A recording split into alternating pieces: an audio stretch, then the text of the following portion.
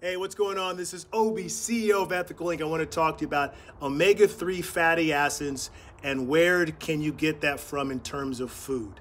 So an omega-3 fatty acid is a fat that your body cannot make on its own.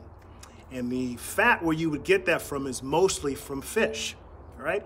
What types of fish are your omega-3 fatty acids come from? It comes from whitefish, halibut, okay, mackerel, all right, tuna.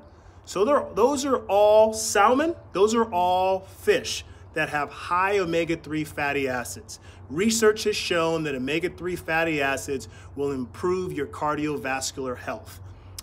What are the benefits of omega-3 fatty acids? It's going to reduce the risk of cardiovascular disease. It's going to reduce the risk of blood clots. It's going to raise your HDL levels, which is your good cholesterol levels. It's going to lower your blood pressure, all right?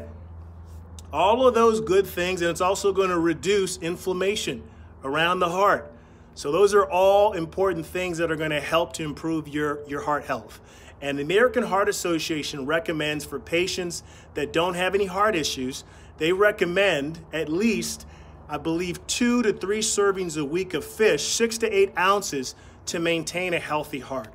So omega-3 fatty acids are very important, and you're going to mostly get that from fish to maintain a healthy heart. That's why it's so important to get that into your system so you can lower the risk of any type of heart-related diseases whatsoever. That's why it is so important.